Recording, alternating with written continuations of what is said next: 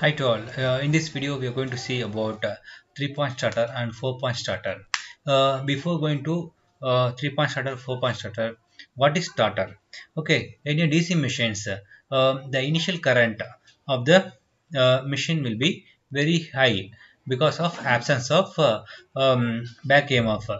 To overcome that, we are going to use the starters. Okay, the device which is used to control the initial current is called starters. Okay, it can be classified into 2-point starter, 3-point starter, and 4-point starter. 2-point starter are used for series motors, and 3-point starter and 4-point starters are used for shunt motors. Why? Because LFA line, field, armature, there are 3 points will be present in 3-point starter, and L and armature, only 2 points are present in 2-point starter. That is for series motor, because in series motor armature and field are in series, so we have only two terminal. Now we go for 3-point starter. Yeah, 3-point starter is extensively used for start a DC shunt motor. It's not only overcome the difficulties of a plain resistance starter, but also provides additional protective features such as OLP, overload protection, and no volt protection. The diagram of 3-point starter connected to a shunt motor is shown in the figure. Okay, this is a 3-point starter. This is a 3-point starter, and this is a motor connected. Okay, the diagram. The diagram. The diagram of 3-point starter connected to shunt motor is shown in the figure. Although the circuit looks a bit clumsy at first glance, the basic working principle is same as the plain resistance starter. The starter is shown enclosed with the dotted rectangular box. This is the starter. Okay, dotted rectangular box having three terminals marked as L, F, and A. L, F, A. L is 90 minute. Okay. L, F, A. Okay. Marked as L, F, A. External terminal A is connected to the one armature terminal A1 of the motor. Terminal A connected to the armature terminal A1 of the motor. And L is connected to the supply.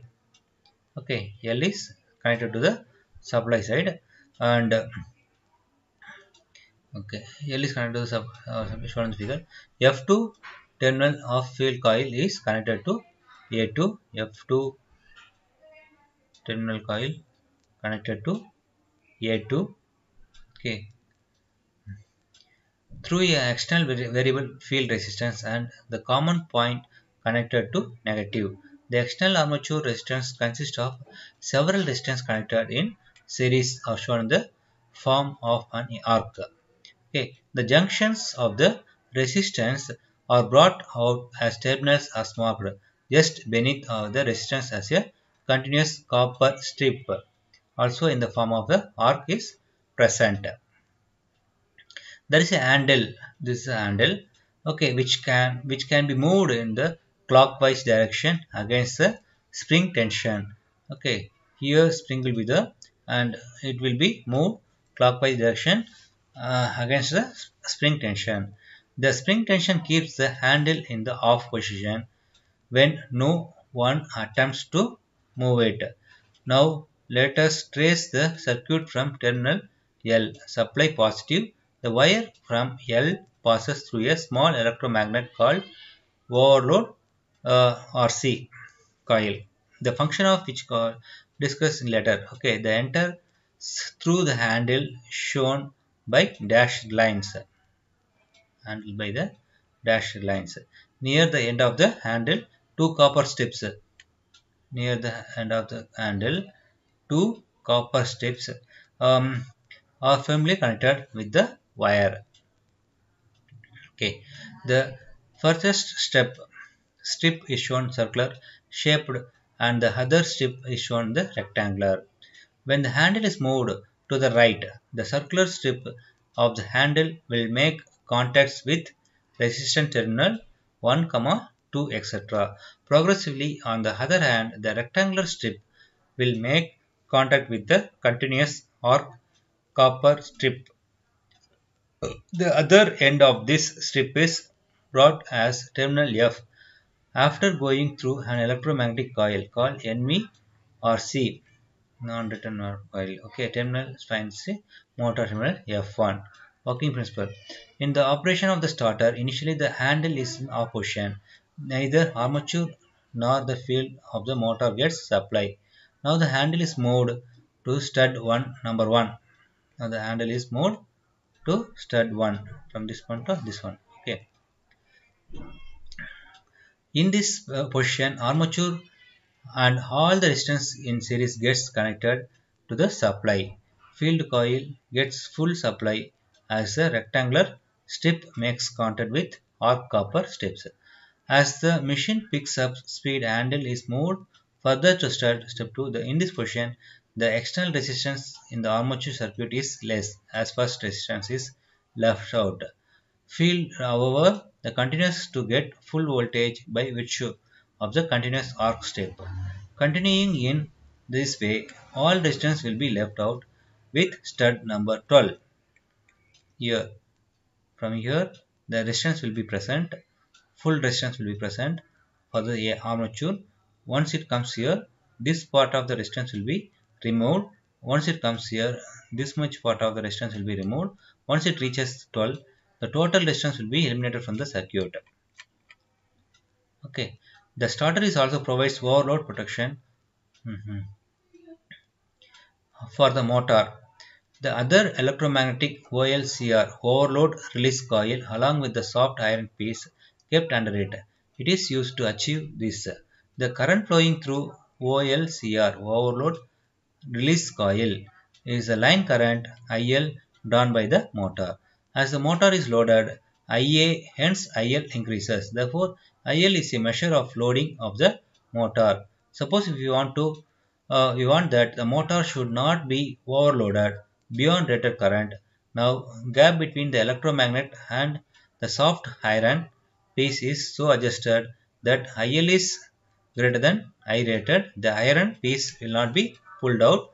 However, if IL is greater than I rated, force of the attraction will be sufficient to pull the iron piece.